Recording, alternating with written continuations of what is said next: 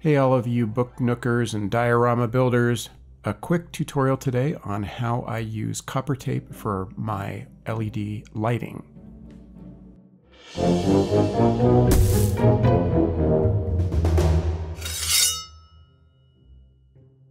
Now an important thing to think about is, for this project we have LEDs and we're going to need a resistor for our LEDs. But before we do that, the very first thing we need to think about is, what is our power source? And so if you're using a wall transformer or something like that, it's going to be set, it's going to be regulated. But if you're using batteries, it's important to note that not all batteries are created equal. If you're using rechargeable batteries, those are 1.2 volts for rechargeables, and alkaline are 1.5 volts. So that means that this pack is 4.8 volts and this pack is 6 volts. So a little bit of a difference there. I'm going to be calculating for the highest possible voltage for my battery pack, which is 6 volts. This is a copper tape how-to, so we need some copper tape. I use a variety of things, but I use this stuff, which is some leftover stained glass copper tape. You can pick this up at craft stores that have stained glass supplies. It comes in a couple different widths, several different widths. You can also find it online, and a lot of times it'll be used for electronics or crafts or actually slug barriers. What you want to make sure is that you're getting solid copper and not just something that's copper colored or copper plated. As far as widths go, I really don't use this 1/2 inch too often. Really the sort of the sweet spot, the Goldilocks zone, is in the 1/4 inch or 7/32 inch range. I don't really use the 1/8 inch unless it is in a really tight and confined space. So really I stick to the 1/4 inch, or in this case I've got some 7/32. It's all about the same. Obviously we'll need some LEDs for the project, but more importantly we do need to have for each LED a resistor. In this wiring scheme for me, I always use a single resistor for every LED. It's easier to calculate, it just gives me a lot of flexibility, and I don't have to make complicated circuits.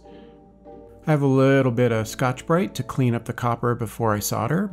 And then if I'm punching holes in a bit of cardstock or some other thin material, I use one of these little center punches, and they come in sets with a variety of sizes. 3mm and 5mm would be what you'd really need, but it's nice on thinner material. Obviously, if you went to wood, you would just drill it out with a drill. Obviously, a soldering iron's handy for this kind of work, and that's kind of it for all of the big stuff. There's some random little things, but we'll get to those in a minute. This is our pseudo roof, and this is going to be the rear of our Nook or diorama, and the face, where the rear is where our power is, and we've got a couple LED positions that we need to wire up for our diorama. Now again, the rear is going to be where we run the power to, and the face is to the face. Now the first thing we need to figure out is the polarity of the LEDs. Generally the longer lead is the positive, but if you want to test that, the easy way to do that is just with a little coin cell, and you just slide that in between the two leads and see if it lights up, and that will help you figure out which the positive is. So in this case, the longer lead is indeed the positive. You can see it doesn't work the other way around. Once we've got our polarity figured out, we can start to figure out the copper tape. So I bend out the leads, keeping track of which is the positive and which is the negative, and I place them into their position. This is where the challenge and the fun comes in, because we're trying to figure out how to run the copper tape in the most efficient way. So in this particular instance, the easy way would really to be run a positive or negative down the middle, and then connect the other leads by maybe looping it around and coming down to the other side, so that I have one positive and one negative line or lead coming out of the back of the Nook where I would wire it to the power.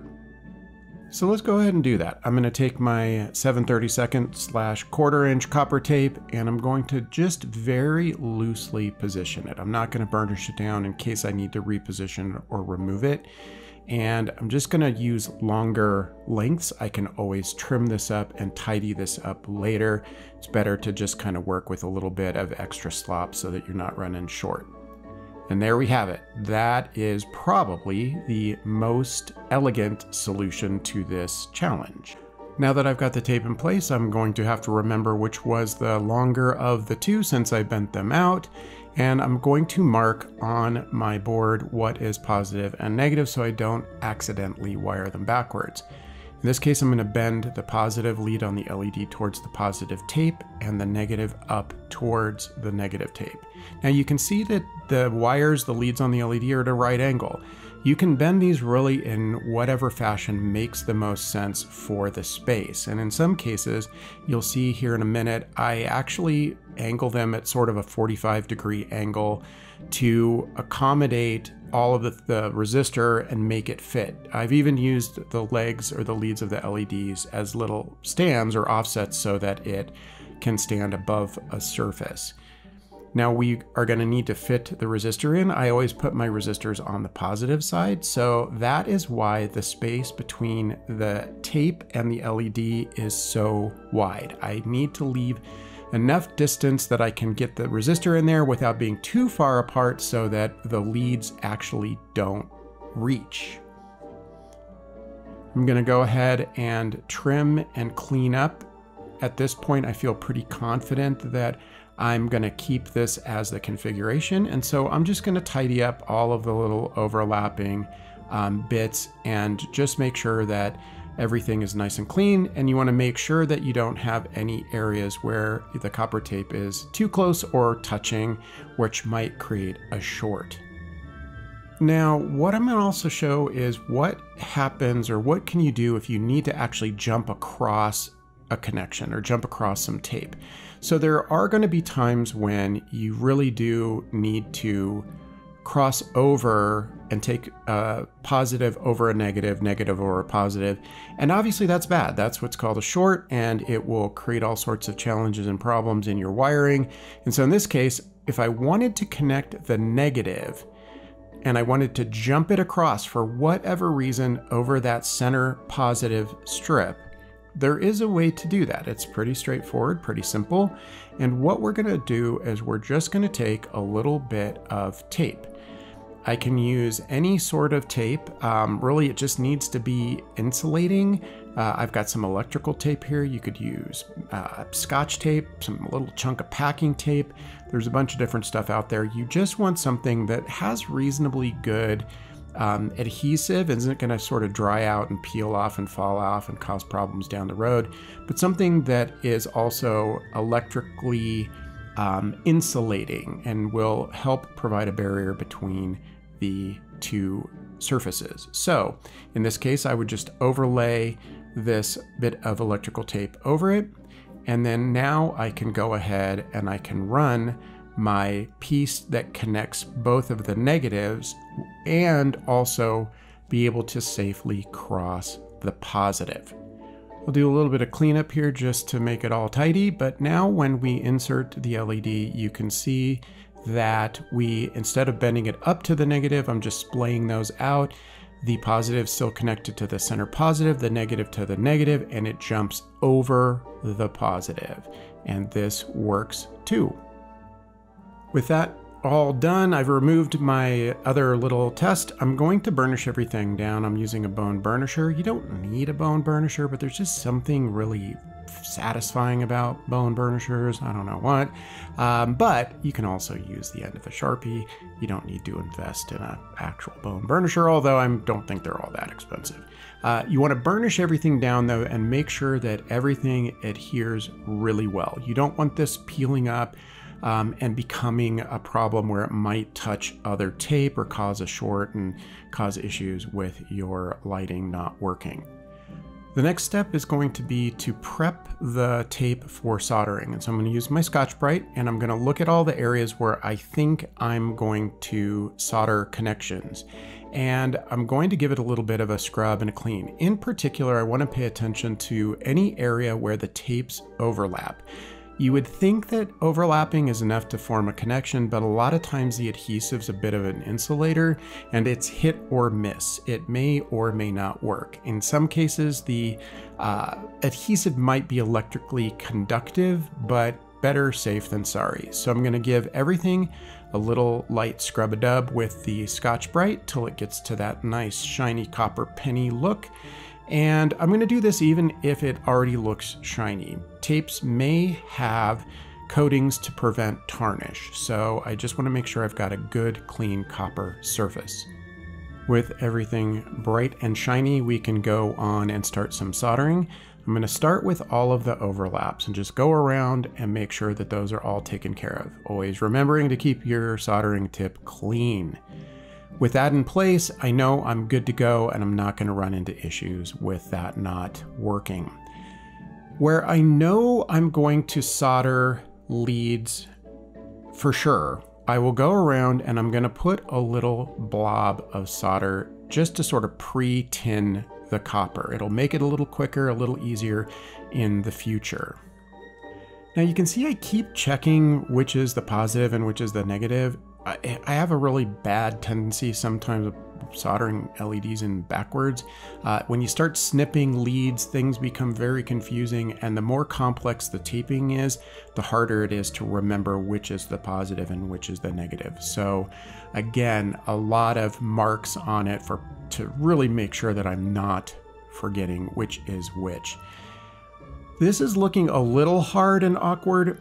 Keep in mind, this is a chunk of chipboard kicking around on the soldering bench. If this is in your Nook, it's a much more rigid and stable environment to be soldering on. You're not trying to, fiddle with little bits like this. So this goes a lot easier for sure if it is mounted or part of a more substantial thing. So there we go. That is our first negative solder. I'm going to take our green. Again, I don't quite remember which is which, so I'm bending it back up one more time to remember which is the positive, which is the negative. And I am going to drop that in and get that negative soldered in place. Now you can see in this case, the lead is almost too short. So this is one of those instances where I actually almost put the tape too far away. And if that were the case, I'd probably just put a little patch of tape in there. LEDs with really long leads, these are actually a little on the short side, are much handier to work with, but that looks solid. It looks like I've got about a 1/16 or so of connection. I put a lot of solder in there, so that should hold up quite well. With the negative in place, it's time to think about connecting the resistors. And so that's what we're going to do next. I'm just going to bend these over and start to think about what angle or how much space I have to get the resistor in place. So in this case, I think what I'm going to do is I don't really have enough room here, so I'm just going to bend it at a bit of a 45-degree angle just to free up a little bit more room for the resistor. And so with that in place, I'm kind of eyeball and see how much I need to snip off. I didn't have my wire cutters handy. Sorry for the big arm reach there. So I'm just going to snip and give myself enough wire to create a connection between the two. So, it's about a 1/4 inch. So I'm going to leave about a 1/4 inch on my resistor, and that will be my soldering surface. Straighten that lead out, kind of get it positioned in place, and then I'm going to go ahead and I'm going to solder it to my center position. Now, I was bad and didn't Scotch-Brite that, and that's one reason why I didn't put a blob of solder there, was because I wasn't sure where that would end up. So I'm going to clean that up with a little bit of Scotch-Brite, and then I'm going to go ahead and I'm going to solder the resistor to the tape first. The thing I'm trying to avoid is a lot of fussy clamping and holding and, helping hands types of things. And so really by attaching it first to the tape is mounted, it's rigid. And now I've got a very firmly positioned resistor, and I can then fuss and fiddle with it to get it lined up with the wire to the LED and get those positioned so they sit nicely and butt up really close to each other, and I can solder those much easier. This is, again, another benefit to using tape in that I'm not trying to use floppy wire and hold things in place and hold wires together.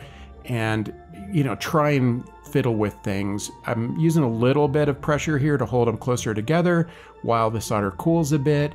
Don't use your fingers. That wire gets really hot really quick, and heat transfers pretty fast through wire and through copper, but sometimes just a little bit of a helping hand with a stick or, my mechanical pencil. I'm going to do the exact same thing with the positive on the green LED. Again, I didn't really plan for the location, so I'm going to make sure that I'm going to Scotch-Brite that, and I'm going to solder that in place and do the exact same thing. With the green LED in place, this panel is basically done. The next step is to hook up power. So I've got this nifty little power pack. It's a little 4-cell battery pack that has my 4 rechargeable batteries in for 4.8 volts. It's got a little power switch, self-contained, very nice, and we're just going to connect it. So really, this is the moment of truth. We're going to take our positive and our negative, and we're going to connect the two, and it works. So normally what I would do is, again, solder those more permanently in place and then use that power switch to turn them on and off. I am still always happy when LEDs light up when I apply power to them. I don't know what that says about me, but there you have it. This is something that is a little bit more of a real world sample example. In this case, we've got a sort of a pseudo Nook here with some lighting at the top, some micro LEDs. I really love these little guys for maybe some wall sconces. And then down here, we might have flame LEDs. These are some candle LEDs for maybe a fireplace. So we've got all of these different things going on, and we want to figure out how do we connect them all together. If we look at the top, it looks very much, with a little bit extra stuff, like what we just did. And so here we have the negatives. You can tell the positives from the resistors. Those are always pointing to the middle. I always connect positives, the resistors, to the positives. The negative loops around and comes around the side, and it also jumps over to the back, and it also jumps over to the side. If we look at the positive, it runs down the middle, and it jumps over to the back, and it jumps over to the side. So we're bridging to the different sides of this little Nook. This is all one circuit. So if we look here, the negative comes over, and it comes down around, and the positive, again, we can tell because of the resistors, but the negative runs along the bottom. This comes over, and it comes across, and I connect my resistors to the positive. So that's the side with our little micro LEDs. And then on the back side, this is an instance where it made sense, because these were so close together, to actually run the negative down and across, and connect the negatives kind of splayed out like that, and then jump the positives over the negative to the center, this little T in the middle. And so a little bit of tape to insulate it, and this all works just fine. So this is an example of where this configuration would work. And there you have it. I hope you found this interesting, helpful, informative. If you did, be sure to hit the like button, subscribe to the channel, hit the bell, all of those good things. I do always appreciate seeing you coming back to watch more videos. Comments are always welcome. Thanks again for watching, and we will see you again really soon with another random making encounter.